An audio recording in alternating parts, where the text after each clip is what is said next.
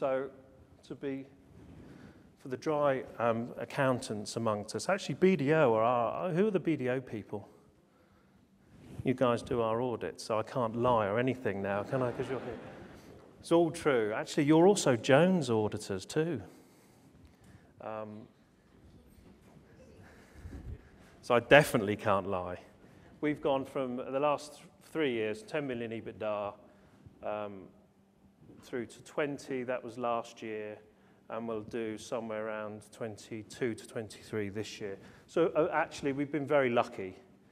And we've grown the business substantially, and of course, there's a slide missing. We've got a plan that looks exactly the same for the next 3 years. So we'll get to 35 million EBITDA, we hope. What do our stores look like? This is our Covent Garden flagship store, massive store actually. Our biggest turnover store, £4 million turnover. Actually, it's a really fabulous shoe store. It's not as a shoe store. Shoe stores are quite boring, basically. And shoe shopping is also quite dull, isn't it? Because you walk in, and then they haven't got your size, and then this sales assistant's gone for about 10 minutes, and it's a bit too hot, and you've got to take all your shoes off. It's actually a bit of a crap place to retail. So we've tried to create a brand that's not just about boring footwear, it's about fashion, actually. This is our Portobello Road store. It's won tons of awards. We have this huge shoe chandelier, which in the US, this is a key part of our design. These spin round, actually, so it's all a bit mad. But and this is what we do in our department store business. So we've got 200 departments in many, many, many department stores. Probably stems from my Debenham Southsea days, actually, in a subconscious way, loving department stores. Anchored by the fact that we run the Harrods footwear business. The business was owned by Harrods, hence the fired comment. So we bought the business off of Harrods. And off the back of that, we signed a very long lease to run the shoe business. Okay. Our next phase of, this all sounds very serious, doesn't it? What is our next, I sound like Steve Jobs or something. What do we plan to do? We're turning ourselves into, my analogy to my team is we're currently the caterpillar, then you go to a chrysalis, is that the middle one? Then you go to a butterfly. We're currently turning into a butterfly because we were a shoe company. We're now moving into sell what's called everything but the dress. So we have handbags, we have jewelry, we have scarves, we have hats. We're everything but the dress, actually, is a nice example. We're moving to be a company that is a fashion accessory business. So you won't just hopefully love our shoes, that you'll buy everything from us but the dress. And we plan to open another 100 stores in the next 4 or 5 years.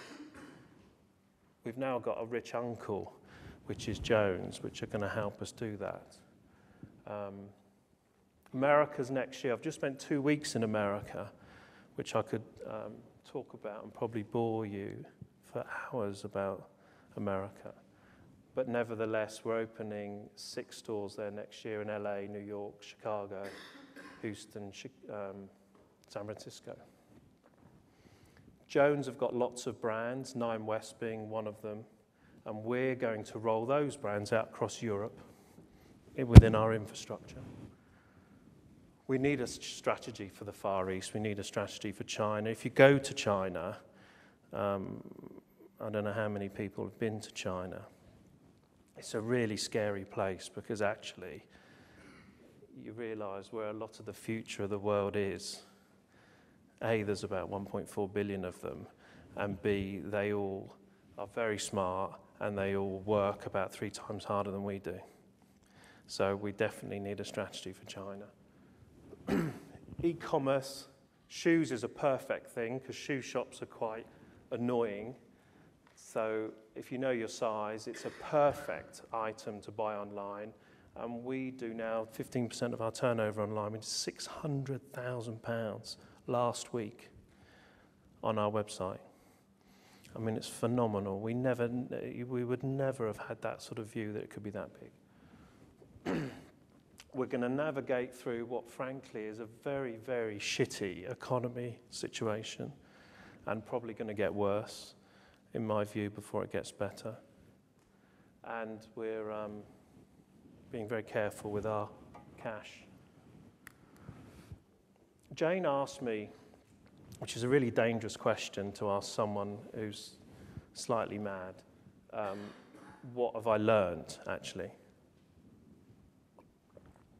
And I spent the whole of last week when I was flying around America on numerous planes thinking about this.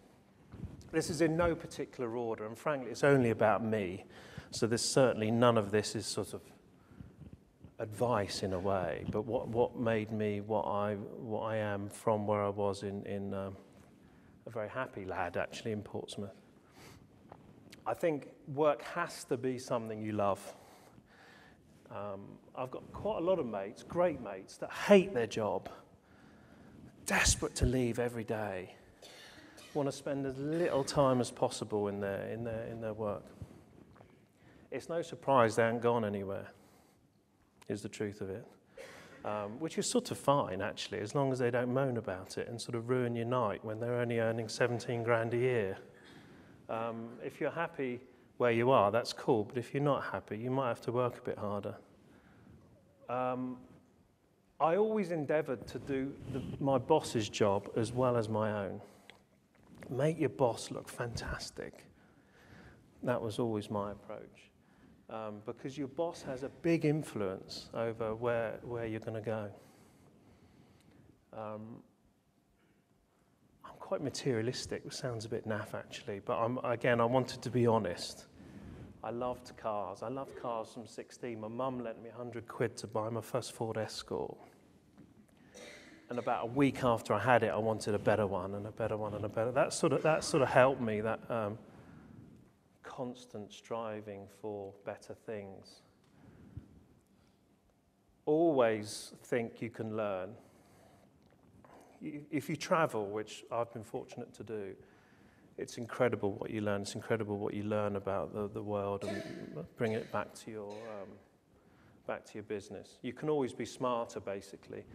Always remember the past. Learn, in a very obvious thing to say, but we've made tons of mistakes, which I haven't had time to talk to you about. But you really have to remember what you've done wrong as much as you've done right. Get up early. That's a sort of really strange thing, isn't it? Actually, Jeremy Clarkson said this. He said, why is it that when you drive through London at 5:30 in the morning, everyone's got an Aston Martin?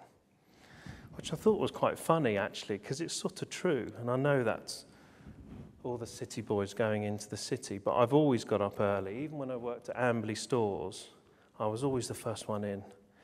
Now, lots of people struggle with that, so which is sort of fine. It probably means you have to stay up late or something. I always found getting up early and preparing myself, writing lists, getting ready for the day, is what has helped me. I make tons of lists. I drive my wife mad with lists. I have a little action plan for everything. What my goals are going to be for next year, what cars I'm going to buy, what I'm going to do to the house, what I'm going to do for the kids. Again, those things have always helped me because I'm constantly sort of looking at them, ticking them off, crossing them out, and be critical of what you do. And I always try, this sounds a bit cheesy, even though the company's now is a big company, I always try to talk to everyone. Again, it's a bit of an obvious thing from a management book, but this afternoon I'm going to Guildford, and I'll spend the afternoon in Guildford with all of our businesses there. No one knows I'm going. I'll drive everyone mad, but actually, staff are brilliant because they tell you the truth. Oh, wow, we would do much more business if the deliveries weren't so cocked up and we didn't get the size 6s, but they tell you everything. It's fantastic. The people that earn lots of money don't tend to tell you the truth sometimes because they're covering their arse. It's true. Okay. The next couple of years are going to be really quite difficult, certainly for my business. We've had an incredibly good run in retail. We've been one of the strongest retail businesses. But since August, it's all gone basically pear-shaped from the riots, actually. And it's continued on, and we've got the Greece drama. I mean, the Americans think we're all mad, by the way, over here. They think we're absolutely, this whole Europe thing is like a comedy. It is sort of a comedy, actually. But nevertheless, if you're in America watching what's going on here, you basically think the whole thing's going to totally collapse and we're not going to sell any shoes. If your business is a crappy one, which I know is quite difficult for you to judge yourself, but the weak and even the average businesses, frankly, probably are still at risk. I don't think we will see a big... I think actually the rules have been rewritten. I don't think we'll ever go back for a long time back to where we were 3 or 4 or 5 years ago. But I think we all should be. We're doing it, and we're a good business. But I think we're sitting down with ourselves and saying, if we were 20% down, what would it look like? What do we need to do? Frankly, what costs do we need to cut? What things should we stop doing? Love the internet. We 10 years ago, we said, no one will buy shoes on the internet. What a stupid idea. Actually, it's our most profitable business. And it's a cheap way of getting to your consumers. So we've certainly embraced the internet. And if anything, we will start closing stores in the next 2 or 3 years to focus on the internet. The people love the British. Actually, we're really, really well liked. Actually, we're trusted. If you talk again to Americans, I'm becoming slightly American, they don't trust any of the other Europeans. I think it's sort of the war thing or something. But honestly, oh no, we wouldn't talk to the French. Or, the Germans, that's a totally another subject. The Italians have, it's a place for sort of food and sex, basically, Italy. I mean, you don't go and do business there. The British are really well liked because we're sort of pretty straight people, actually. We talk the language. And I think the government, and us, we should be doing a lot more about this because actually people want to do business with British companies.